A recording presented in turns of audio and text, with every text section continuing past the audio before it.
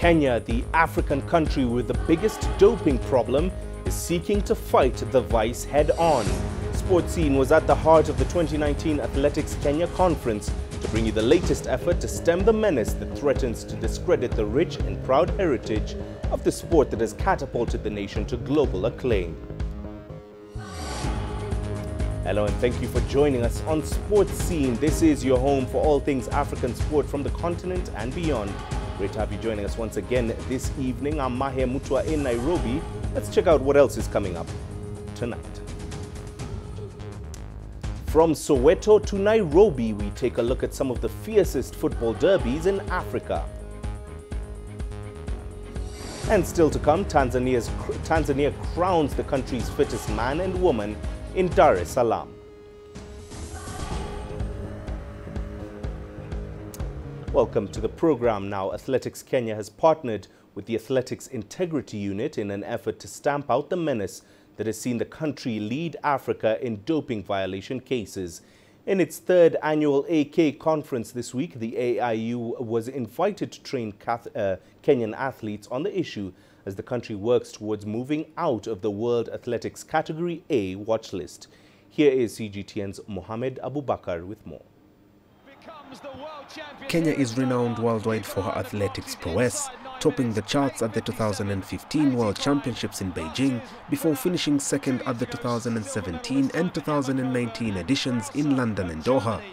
However, the integrity of the sport in the nation has been dodged by the soaring cases of doping that has seen several top-tier athletes sanctioned.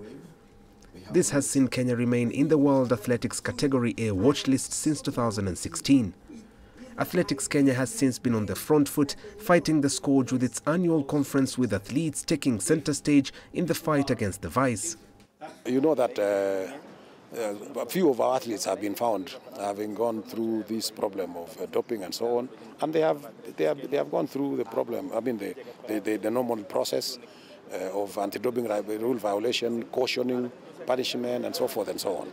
But you see, in the process, there are also new systems, new drugs, new things that come into being, and so this is one of the reasons why the athletes are here, so that we can educate them on the new issues. The conference started with training off-road runners, with all the world record holders in the men and women half and full marathons present. It's a big embarrassment. It's unfortunate actually for topping to actually be in Kenya, but all in all that I want to actually tell those who topped, to those who are actually trying to top, that it's immoral that you actually engage in a shortcut or in a heel methods of making your improvement in sport or performing well. So it's good to understand what sport is. It's good to understand that sport is a career. Tukienda kwa races nikisikia wakisema maneno ya doping.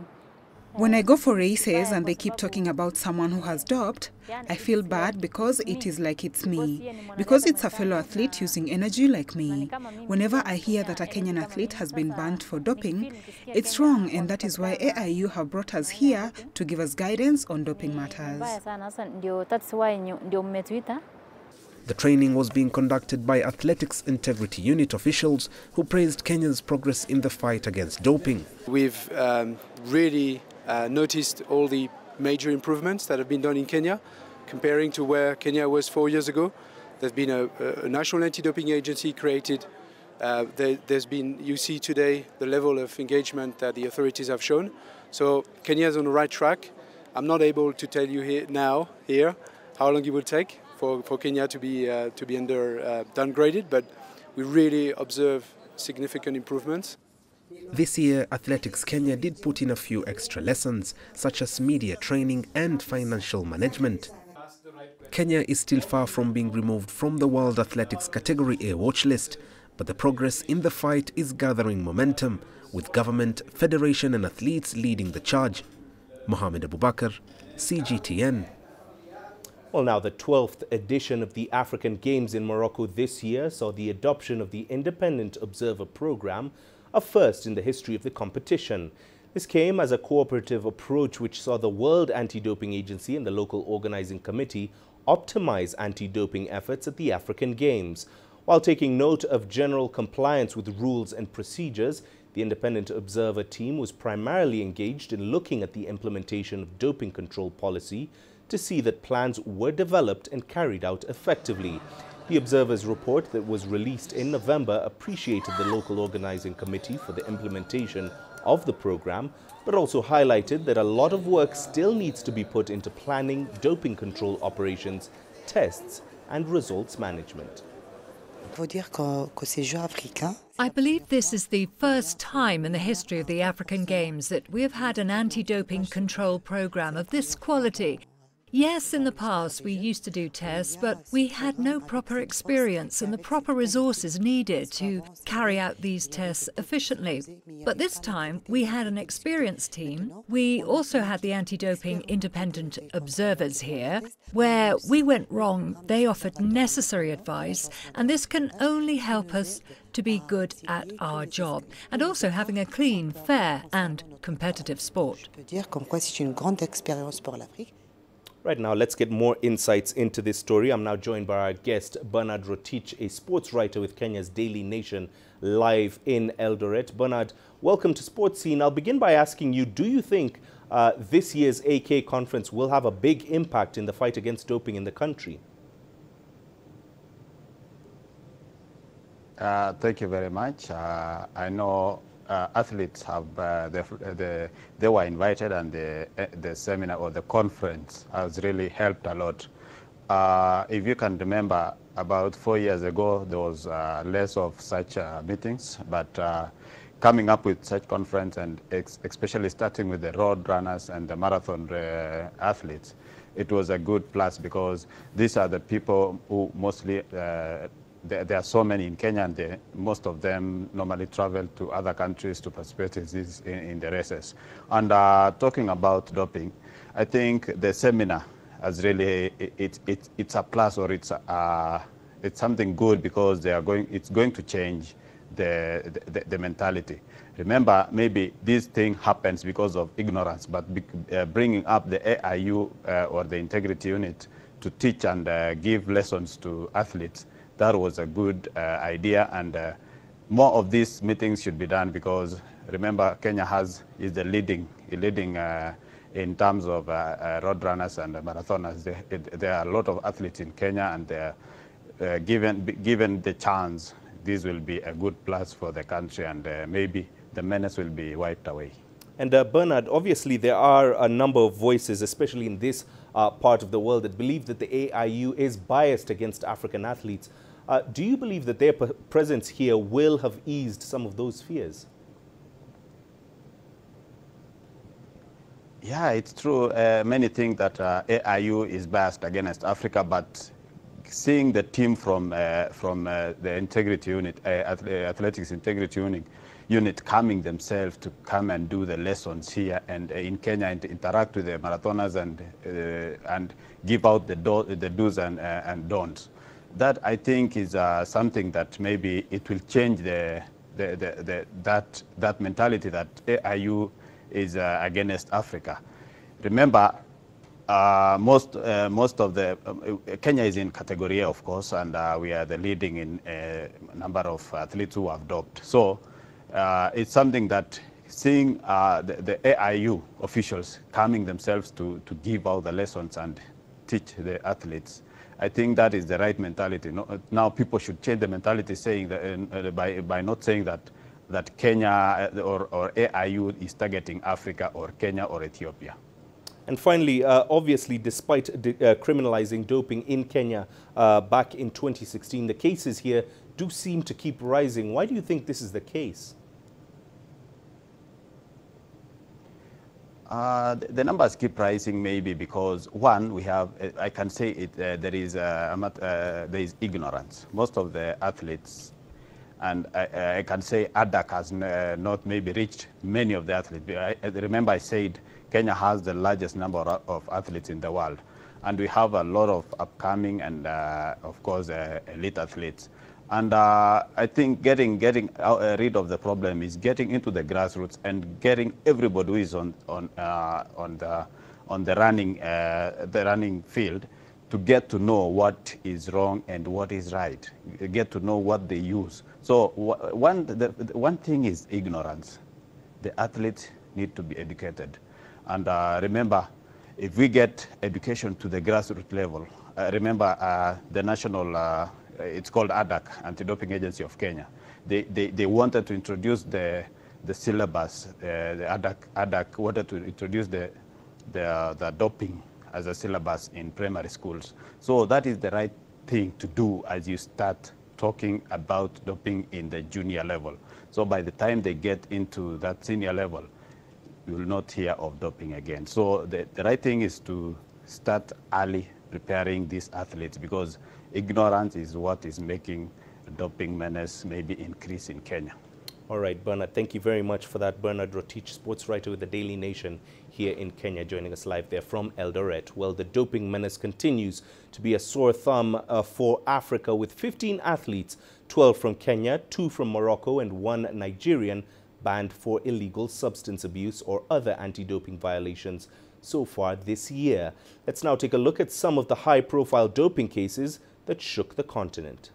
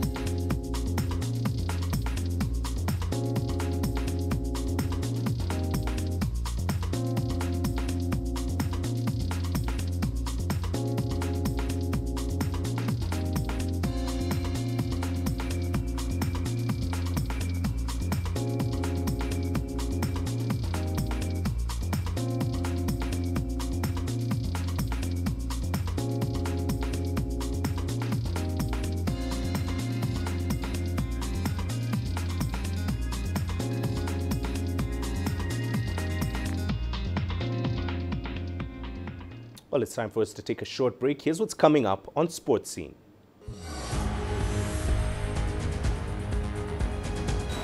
From Soweto to Nairobi, we take a look at some of the fiercest football derbies in Africa.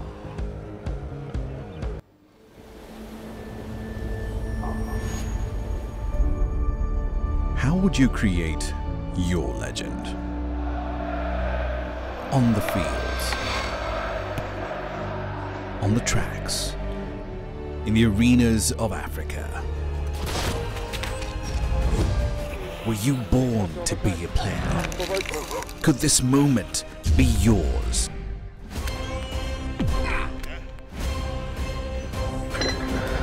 Sports Scene. Find your game.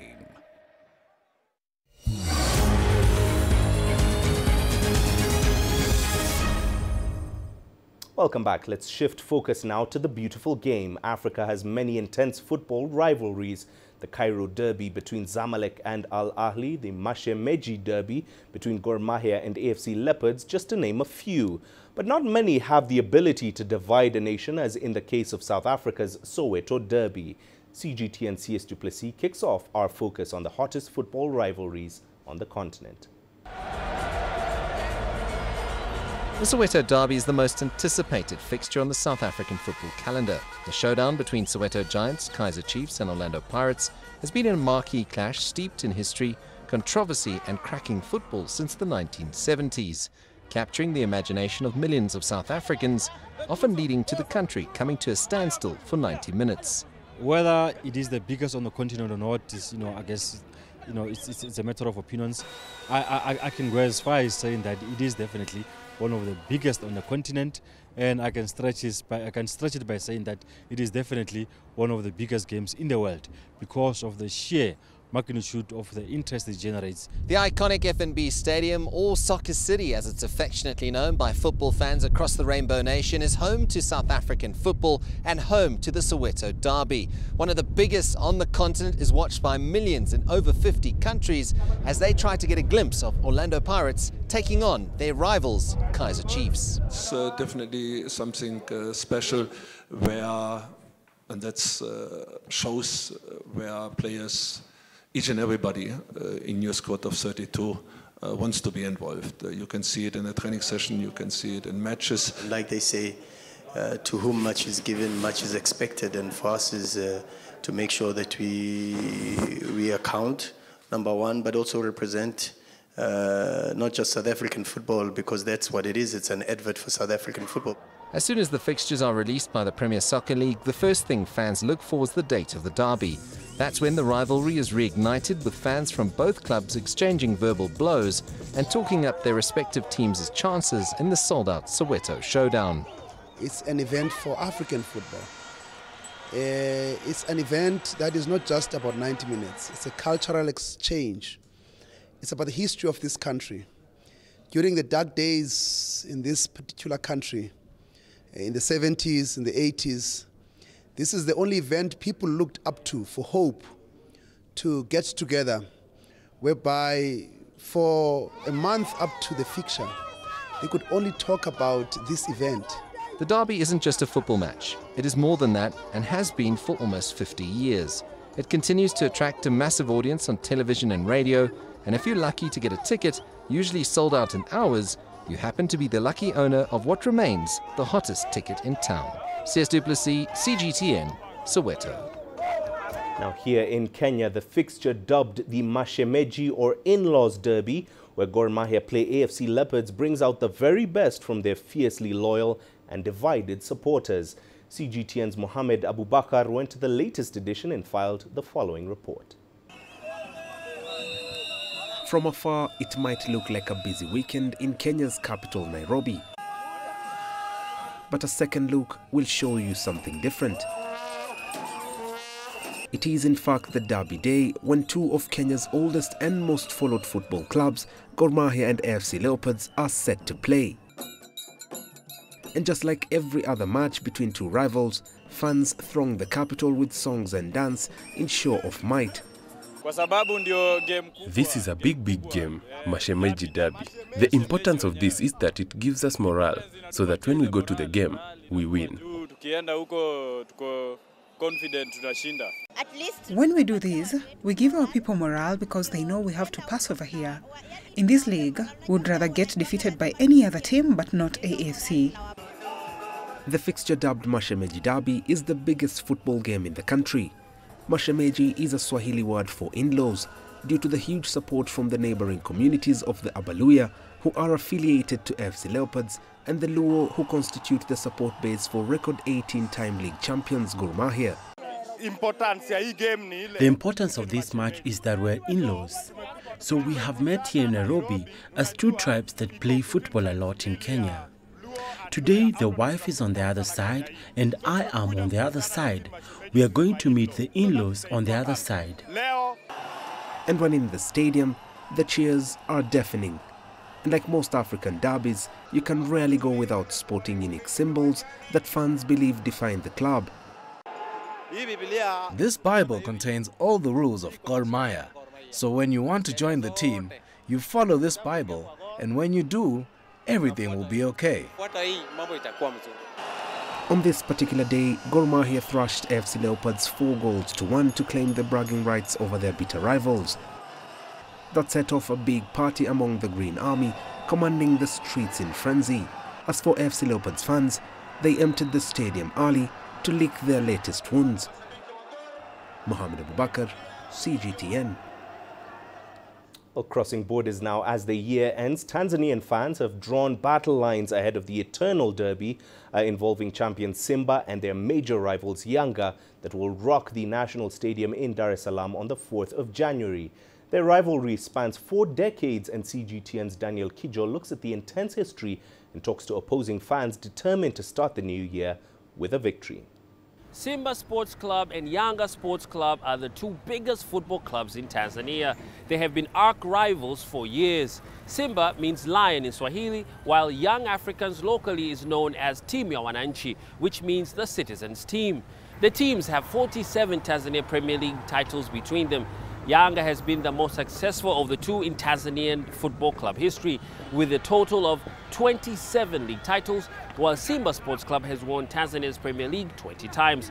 Historically, Simba versus Young African matches have been highly anticipated by football fans across Tanzania. Yet again, these two teams are now set to meet in a month's time.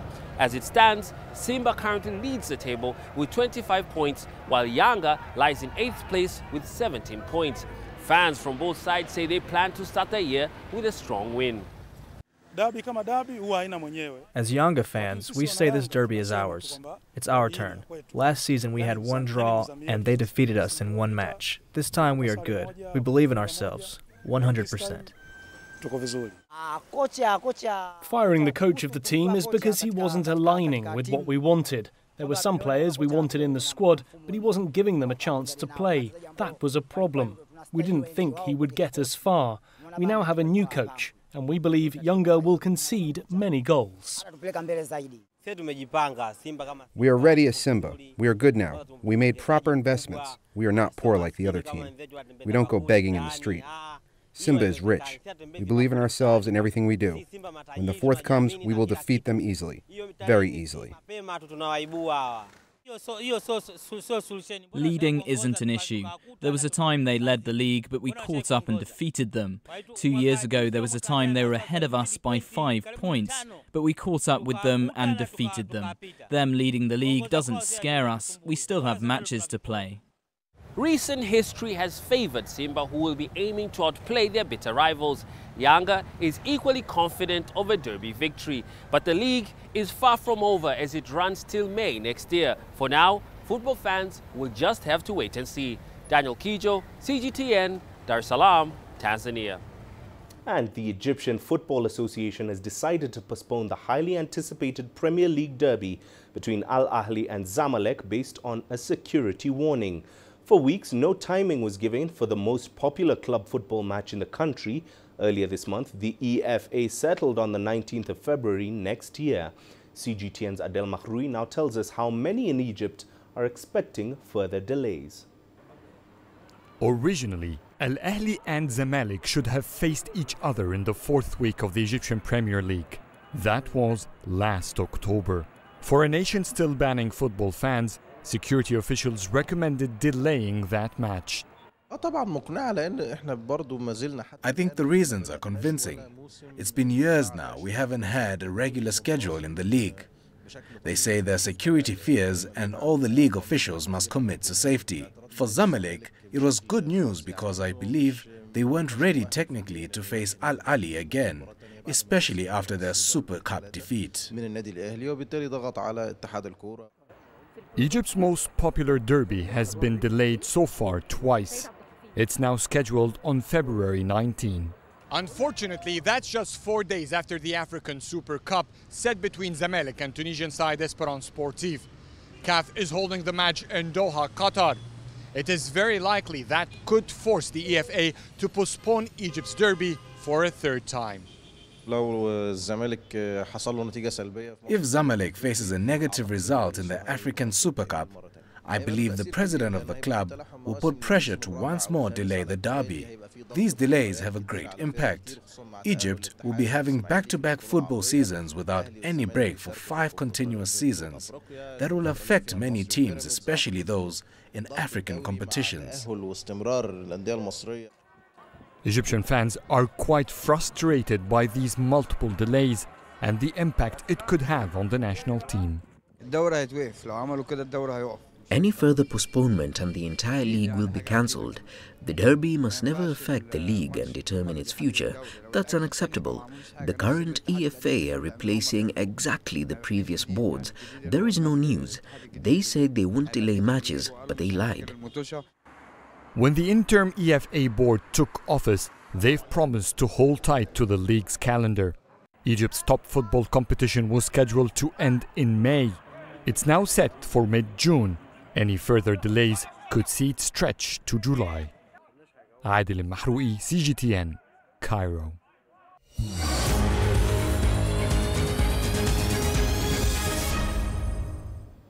Finally, shifting focus away from football, the search for the fittest man and woman in Tanzania went down recently in an extreme competition in Dar es Salaam, where contestants were put through grueling strength and endurance challenges as the ultimate test of their power and agility. CGTN's Daniel Kijo was amongst the enthralled crowd that witnessed the spectacle and brings us more.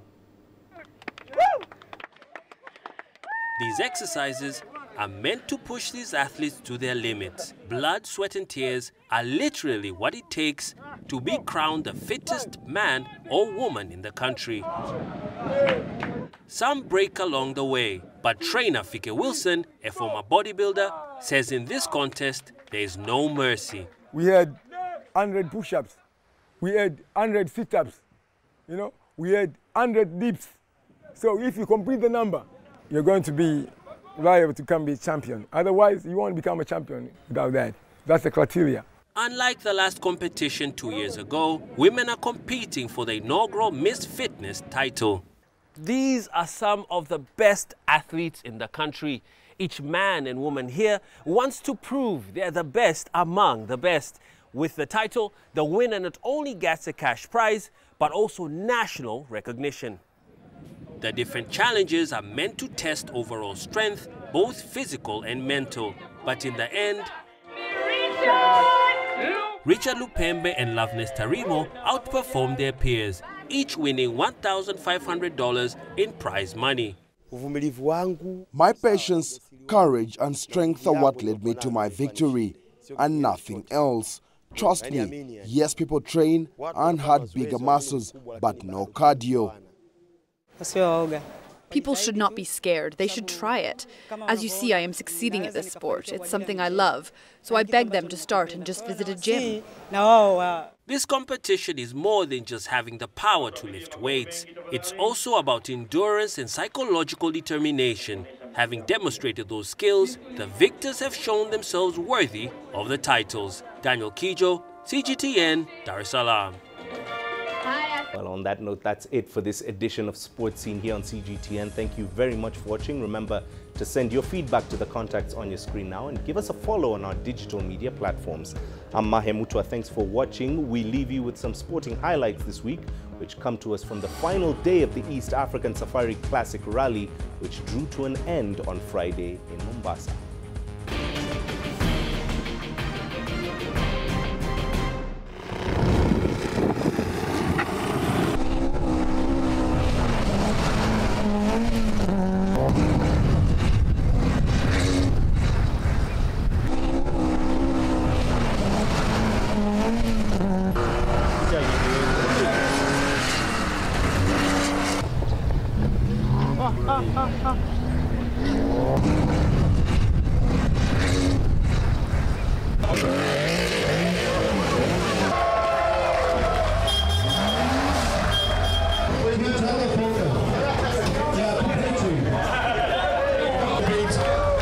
This is going to be a long, long night. As much as there's something very